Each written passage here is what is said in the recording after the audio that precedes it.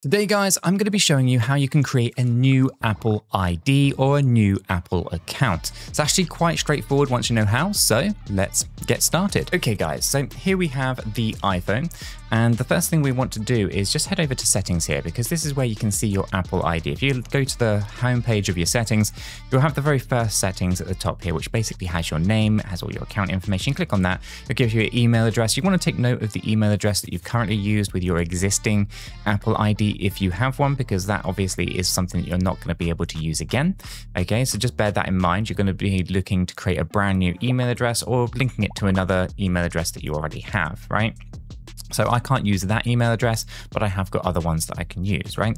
So just take note of that. Then what we're going to do is we're going to head on over to Safari. In this case, I've got a private browser. It doesn't have to be private, but just a Safari page will do, or any other browser that you're using. And we're going to head over to account.apple.com, and you're going to land on this page just here. Now, this is where you would essentially sign in or manage your account, right? But we want to create a new Apple account, a new Apple ID.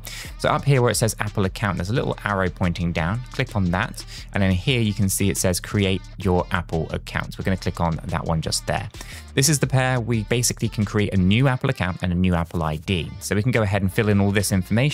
I won't do it for the purpose of this video, but it should be pretty straightforward from here. You can see, put your first name in, your last name, your country that you are in. That's quite an important one because you do get different functionality depending on what country that you are actually creating this account for. So for example, the iPhone that I currently have is actually UK. However, I actually live in the UAE now, so I should actually create this as more of a United Arab Emirates account. But anyway, you've got your date of birth, all that kind of usual information, and then here is where you would put your email address and confirm your passwords, right?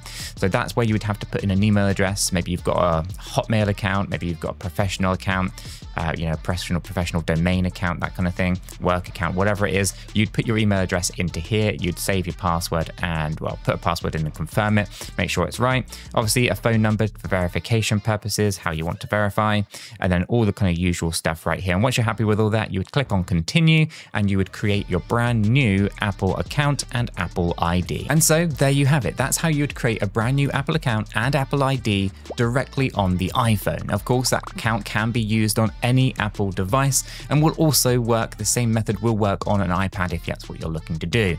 If you have found this useful and informative, smash that like button for me. Really do appreciate that. If you are new to the channel, subscribe for more hints and tips, and I will catch you all in the next one.